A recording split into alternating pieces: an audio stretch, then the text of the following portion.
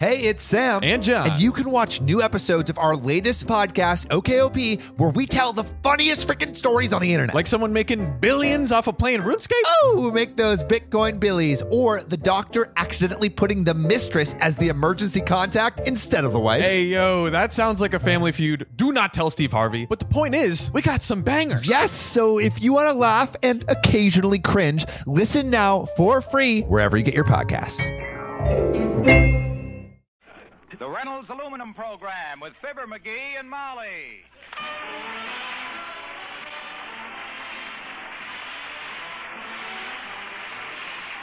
The Reynolds Metals Company, makers of Reynolds Aluminum, presents Fibber, McGee, and Molly, transcribed with Bill Thompson, Arthur Q. Bryan, Dick LeGrand, and me, Harlow Wilcox. The show is written by Phil Leslie and Keith Fowler and directed by music by the King's Men and Billy Mills Orchestra.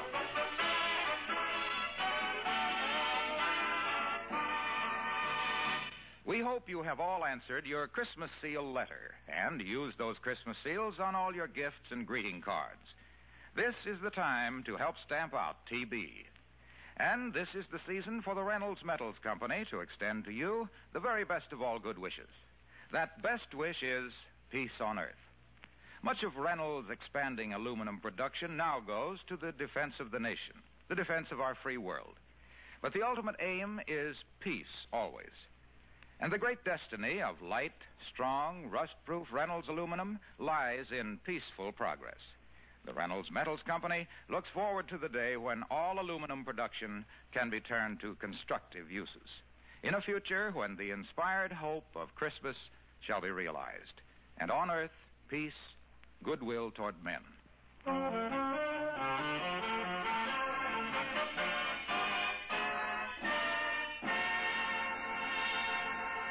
Well, Christmas Eve in Wistful Vista, and big plans are underway this afternoon. Because tonight, a certain lonely bachelor named Dr. Gamble is going to have a surprise party thrown at him by a couple of spreaders of Christmas cheer named Fibber, McGee, and Molly.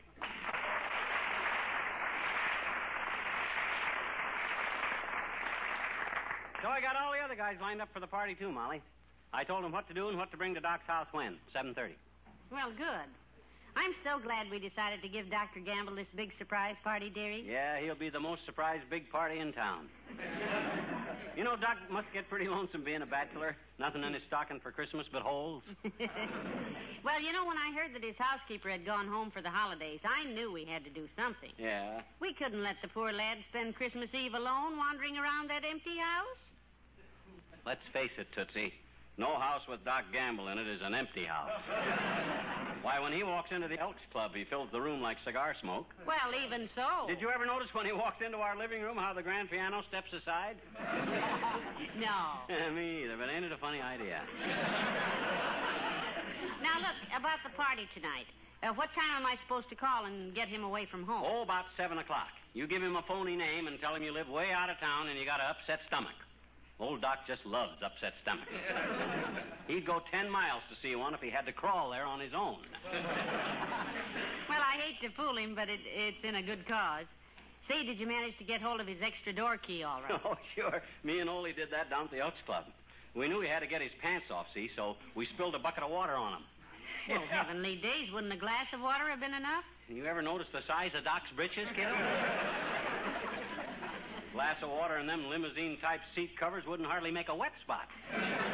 Anyhow, Ole took the pants down to the furnace room and swiped the key, see? Doc huddled around in a pair of red and white striped shorts. It's a wonder he didn't catch cold. Oh, you should have seen him. Or maybe you shouldn't have.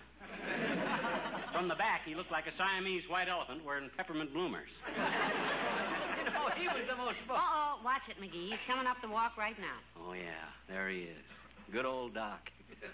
Bless his little fat waddle. Oh, he's undocked. Hold it. Come in. Good morning, Dr. Gamble. Good morning, my dear. Hi, Possum Puss.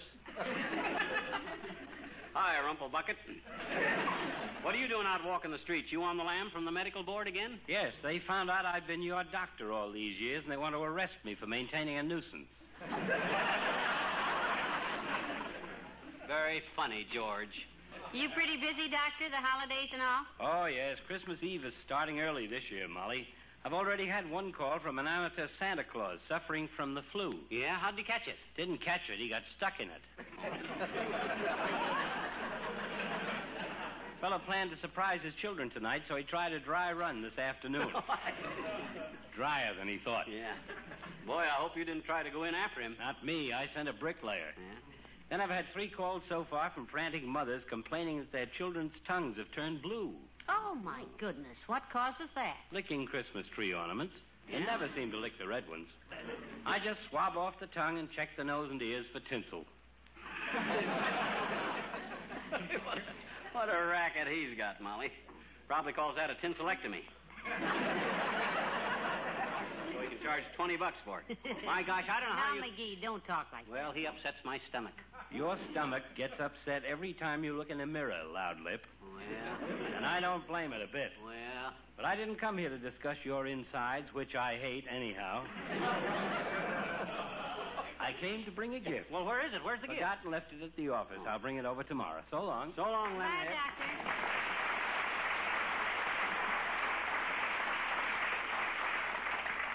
Doctor. Isn't he sweet, McGee? Yeah, good old Doc.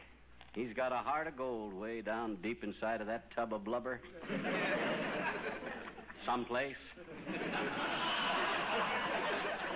Hey, did I tell you the extra present I got for him? No, what'd you get? Something nice? Yeah, you know when I and Doc went quail shooting? Yes, last week. Well, I took what Doc shot to a taxidermist and had it stuffed. Oh, he should like that. Yeah, he'll have the only house in Wistful Vista with a stuffed cabbage on the wall. Oh, so that's what he hit. That's what he hit. I thought he... Come in. Good morning, Ollie. Well, good morning, missus, and have one yourself, McGee. Hi, Ole. How are you getting along with the food for Doc's party? Oh, you stand, McGee. The missus is cooking away like 60. Good. I'll bring the stuff when I get there, but the missus will be a little late. Oh, anything wrong, Ollie? No, first she has to go to school tonight to see little Sven and little Ole in the Christmas play. Oh, that's nice. What will they be in the play? Angels, missus. Oh. But all day they act like they come from the wrong address. They cut up a lot, do they? McGee, they're just plain murder. Yeah. Their mama makes angel suits for 'em out of my old nightshorts, and then she makes wings out of wire and hooks 'em on their shoulders. That's where the wings sprout from, McGee. I know. Well, how do I know what you know? Anyway, she hooks the wings on their shoulders, and the kids start jumping around, and the wire slips down. Uh-oh. You wouldn't believe where the wings sprouted from then. Well, I got a fair idea. Well, I tell you, you're mighty lucky to have those children, Ollie. Yeah. Just think what a lonely life Dr. Gamble has, being a bachelor. Yeah, I often think of the doctor at Christmas, missus. All by himself in that big house. No little voices on Christmas morning. No little feet running down the stairs. You're right. Oh, my missus. A house seemed like a home. It must seem used like heaven. I'll see you there at 7:30. So long, both you. Bye, Ollie.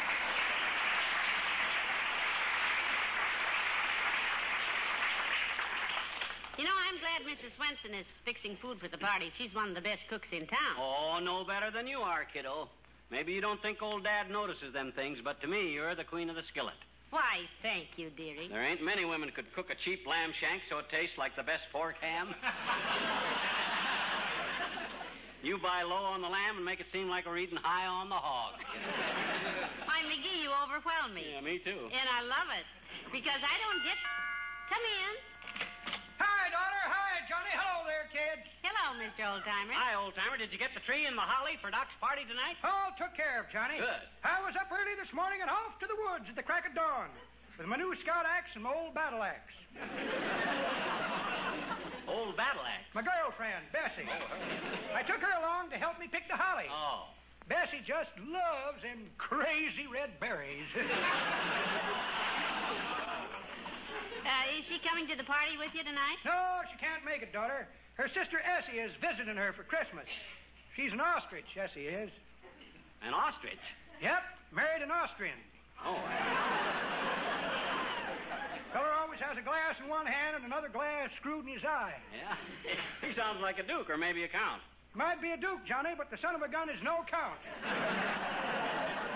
Borrowed $3 from Bessie yesterday just to get his spats half sold. Well, anyhow, I hope you got a nice tree for the doctor's house, Mr. Oldtimer. Oh, it's a beauty, daughter. And I know trees. I come from a long line of tree experts. In fact, all of Papa's folks spent most of their time hanging around big trees. Yeah? By their necks, probably. No, by their tails. That's my favorite joke, Johnny. I'll tell it at the party tonight. Yeah, so long, kids. So long.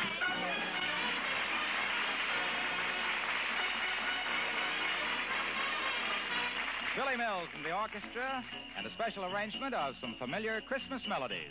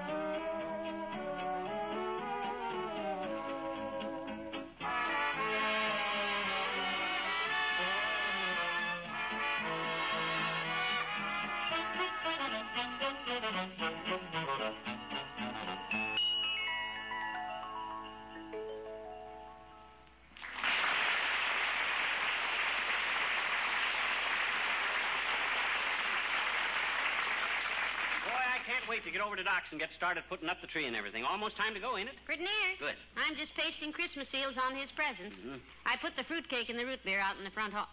What do you got there? Oh, books. I've been looking through my own special treasures to see if there wasn't something else I could give old Doc for Christmas. These books he'll love. Well, that's a generous thought. What are they, dearie? All my favorites. Here's Tarzan's Other Ape.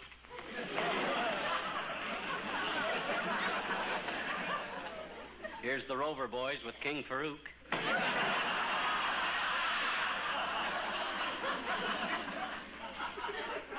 Here's Tom Swift and his mechanical lint picker. These are the prize books of the litter. I've seen the way you keep your books, dearie, and litter is the word, all right. You're sweet, though. You are fond of the doctor, aren't you? Sure, I love every ton of him. Me and old Doc hit it off the first time I looked into his eyes, and he looked down my throat. That was a long time ago. But I'll never forget it. It was 10 years ago or more. We just come to Wistful Vista then, and I had a backache, and I saw his sign, Dr. George Gamble.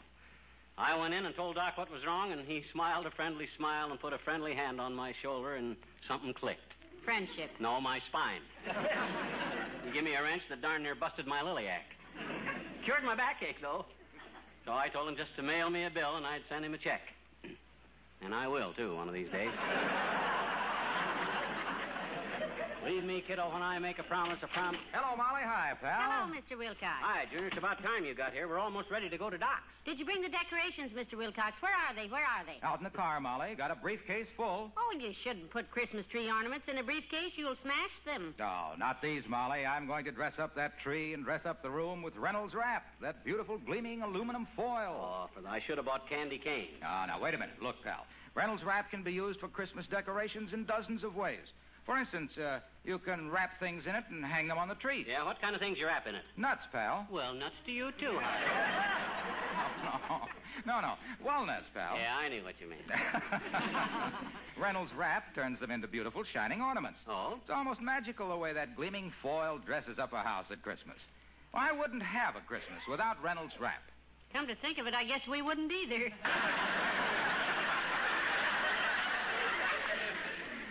You can tie shining bows of it on your Christmas wreath. You can drape it over the mantel. You can spread it out under the punch bowl. I'll take the old-fashioned Christmas for mine, with Uncle Dennis spread out under the punch bowl. Now, never mind, Uncle Dennis. I think your Reynolds wrap decorations sound lovely, Mr. Wilcox. But you haven't heard my best idea, Molly. I'm going to build a winter scene under Doc's tree. Some artificial snow, some evergreen twigs, and a sheet of Reynolds wrap to make a sparkling lake. No, Junior. No lake. No lake? Why? No like. Oh. Oh, so there can't be a lake because you no like it. Right. A lake ain't a lake unless it's got water in it. So, no lake. But wait a minute. A Reynolds Wrap lake is better than a lake with water in it. Why? No leak. Well, leak or no leak, I no like, so no lake. Pal, I'm going to make a Reynolds Wrap lake with no leak. If you no like, you know what you can do? What? No look. That's telling him, Mr. Wilcox. I intend to make full use of Reynolds Wrap. Made by the world's largest producer of aluminum foil, the Reynolds Metals Company. Everybody should get an extra supply for the holidays because it's the most useful. Okay. Well, it's terrific. As the farmer said to the hired man when the haystack got 10 feet tall, that's enough pitch. Well, now you boys pack the car, and I'll call the doctor now and get him out of the house. Yeah, you pack the car, Junior. I'll get the number for you, Mom. Okay.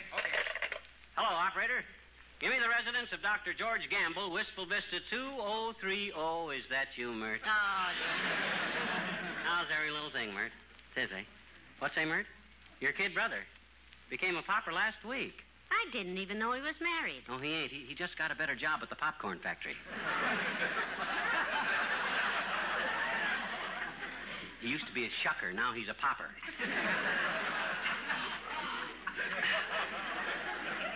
How's that, Mert? No, it didn't go so good here either.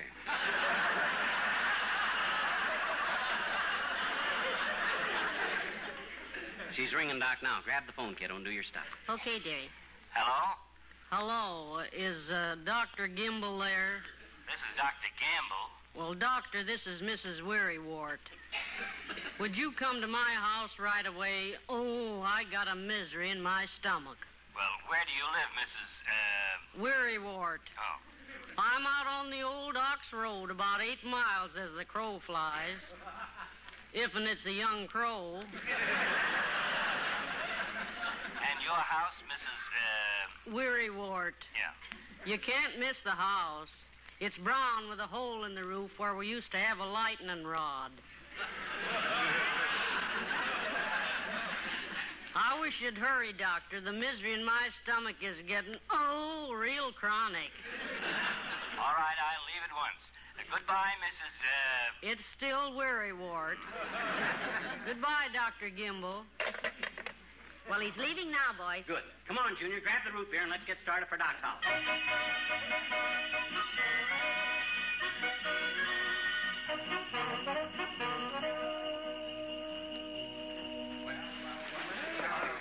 Well, make sure that wreath is in the center of the window there before you nail it up, Ole. Arlo, get that tinsel on the tree there, boy. Come on, old-timer, get them ornaments hung. Doc ain't here, is he? No, dearie, relax. Yeah. This is a surprise party for Doc, remember? Yeah, well, keep working, fellas. We haven't got all night. We couldn't stood it all night. Hand me the hammer, Wilcox. Yeah, hand him the hammer. Up there. Hey, Wimp, you can... Oh, Wimp ain't here either, is he? Doggone it, why ain't Wimp here? Oh, you're lucky, I guess. Maybe he couldn't get away, Johnny. Well, he better get away. We all got work to do here. When do you start doing yours, Vindy? What do you mean? I'm working every minute, Ole. I'm thinking. And that only is work. Well, certainly. My gosh, somebody's got to boss this deal. Come on, you guys. Let's get this job done here. Okay, boss. Hand me some more lights. I'll put them up. I'll put the lights on the tree. I want it done right. Where are they? On the floor, boss, right behind you. Oh, McGee, you stepped all over him. Well, if that ain't the dad rat it. What lunkhead left them Christmas tree lights on the floor? You did, boss. Well, why didn't somebody pick them up? I can't think of everything. Oh, my God. No. Wait a minute. Take it easy, boss. We've got plenty of lights. Hey, what if Doc comes home before we're through? Oh, I got that all covered, boy. I got Teeny, the kid down the street, watching for him. Soon as Doc's car turns down this block, she'll be... Hey, here's Wallace Wimple. Well. Hello, Wallace. Hold the ladder, will you? Hello, Mr. Wimple. Hello, folks. Ooh, look at the popcorn balls. They're for later, Mr. Wimple. Yeah, where you been, boy? You're late. Well, Sweetie Face and I had a little discussion about where to hang our holly wreaths. Oh? I wanted to hang them in the windows, and she wanted to hang them on the door. I suppose she won the argument. No, we compromised. Oh, that's fine. She hung one on the door, and I hung one on the window, and then she hung one on me.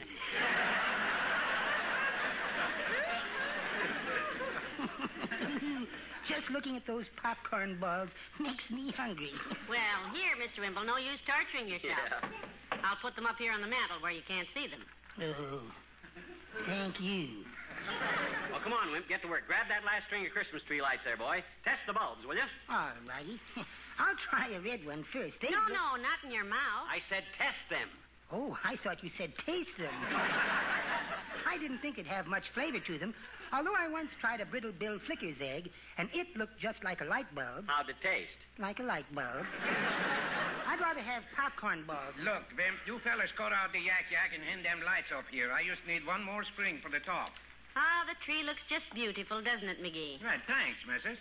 All the gifts stacked under it. Yeah, and the beautiful Reynolds wrap, that pure aluminum foil spread out. All right, you guys, all right. Let's check this whole thing off now. And be sure we haven't overlooked anything. Wilcox, all the decorations up? Right. Molly, all the food laid out? Root beer ready? Right. Old-timer, you got the ornaments and tinsel on the tree? Right. Ole, you got the lights all on the tree? Oh, this is you silly. You're looking right at it, McGee. Just look around this room, Molly. When I think what a wonderful thing I'm doing for old Doc for Christmas, it just gives me a warm feeling all over. That's the way I am about popcorn balls. Well, I tell you, the doctor will love us, dearie. Yeah, and he ought to be here soon, oughtn't he? Right, now look, here's what we do, you guys. As soon as we hear he's coming, we'll douse all the lights in here, see? I took the bulb out of the hall light, pal. Good. When Doc comes in and turns on the hall switch, it won't light, see? And he'll stand there muttering and stuttering to himself, and then we'll turn on the Christmas tree and we'll all holler, Merry Christmas. Hey, Mr. McGee, Oh. he's coming. Okay, Teeny. Okay, Teeny, you stay here now. Quick, douse the lights. I'll stand by the tree, McGee, and turn it on when we're ready. Yeah. I'll stand over here. I'll stand here by the popcorn ball. Oh, McGee, this is so exciting. I know the doctor will just love it. Yeah, shh. Now, quiet, everybody. Stay with me, Teeny. People that call me out on Christmas Eve. Of all the gall. Roam around the country for 3 hours and never did. Okay, Ole, turn on the tree. Here we go. Merry Christmas, Doc! Merry Christmas! Merry Christmas, Doc! Well, gee whiz, a tree. Yeah, presents. McGee and Molly and Wimp and Ole and... Ah, fellas, you shouldn't have done it.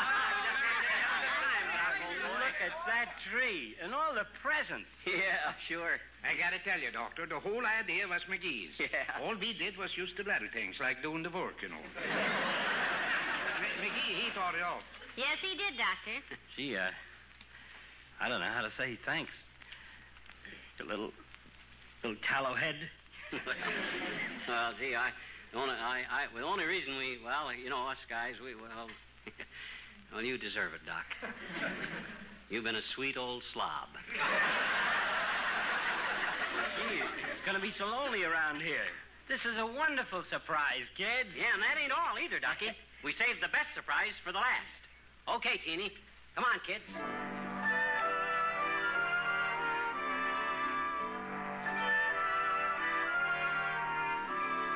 The night before Christmas and all through the house, not a creature was stirring, not even a mouse. The stockings were hung by the chimney with care, in hope that St. Nicholas soon would be there. The children were nestled all warm in their wee little beds, while visions of sugar plums danced in their wee little heads. Mama in her kerchief and I in my cap had just settled down for a long winter's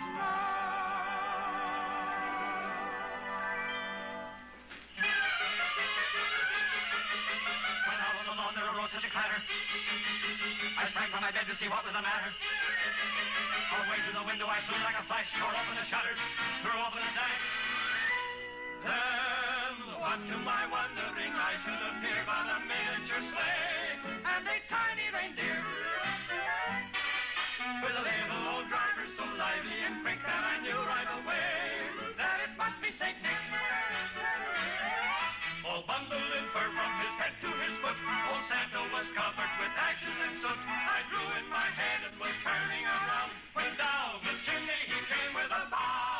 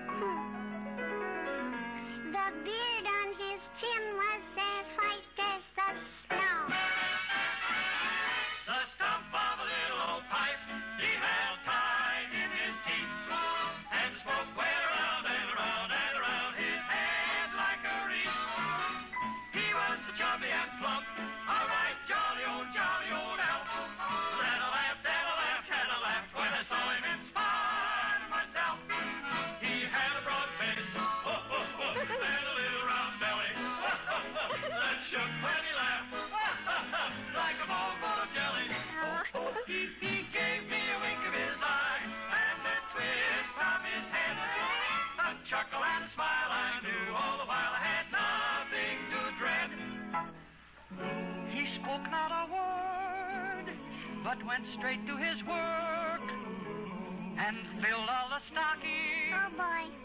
Then turned with a jerk. Then laying a finger aside of his nose and giving a nod, up the chimney he rode.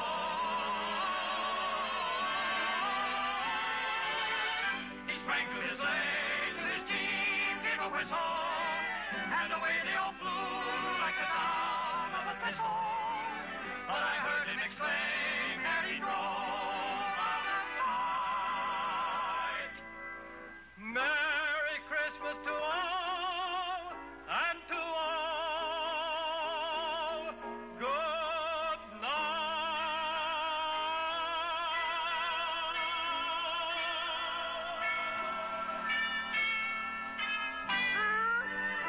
Is he gone? 'Tis the night after Christmas, and all through the house not a creature is stirring, not even a mouse. The presents are scattered and broken, I fear, and St. Nicholas won't come again for a year. The children are nestled all warm in their wee little beds, while memories of sugar plums dance in their wee little heads. Mama in her kerchief and I in my cap are dressed for a long winter's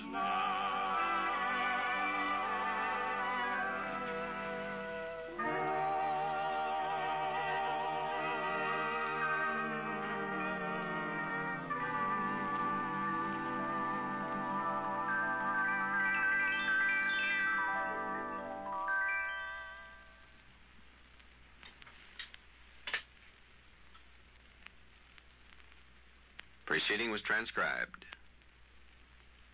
This is NBC, the National Broadcasting Company.